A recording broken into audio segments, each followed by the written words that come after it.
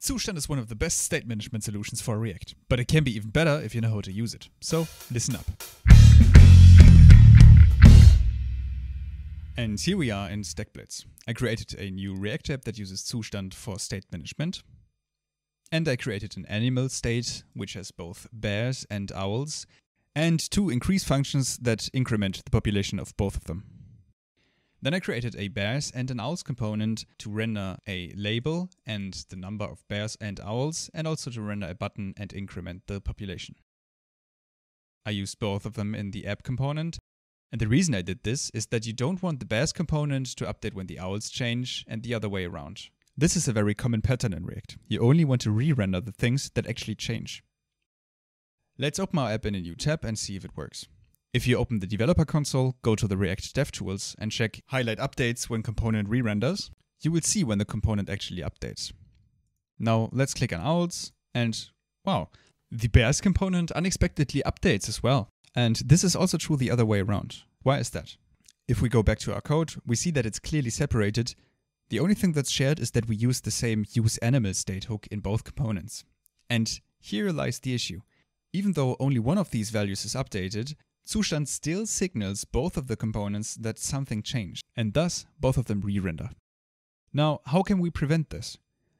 The most logical solution would be to separate both of them into their own individual store, but this might not always be possible. There might be a very good reason for both of them to be interconnected, and some functions might need to consume both. But there's another way. Every Zustand selector function, so for example our useAnimalState hook, accepts a second argument, which is a comparison function. Now, you can write your own comparison function, but most of the time the shallow comparison function that's provided by Zustand should work just fine. You can import that from Zustand/shallow and it just can be passed as a secondary argument to your store selector. If we now click on the buttons again, you will notice that only the stuff that's actually required to change changes. And this is a massive improvement if you have big stores and heavy components. I should note that there's discussion to deprecate this feature, and maybe you have to use the createWithEquality function method that's also exported from Zustand. In any case, imagine you want to do this for all of your stores and the entire app. Believe me, I've been through the pain. I went through hundreds of files and added this equality function. It sucks, but there's a better way. We can create our own store creation function that basically extends the default create function from Zustand with all the middleware and all the equality functions we want to use by default. I, for example, often use the subscribe-with-selector middleware and also use imma all the time. So to do this, create a function store. This will receive the config we would normally pass to the other store, and this can be typed as a state creator. State creator being a generic interface, we have to make the function generic as well. Just type a T for now.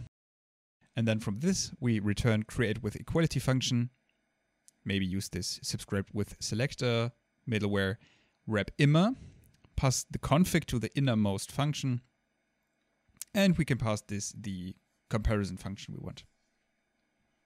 Now this unfortunately will show you an error. And this is because the typing Zustand uses internally is a bit more complex and we need to specify what middlewares we actually want to use to this store creator. It's not really necessary to go into the nasty Zustand typing internals now, but basically what you do is you have the state creator and as a second argument pass the middlewares you want to use. Now if we use this as the type for our config, we see that yeah, it works.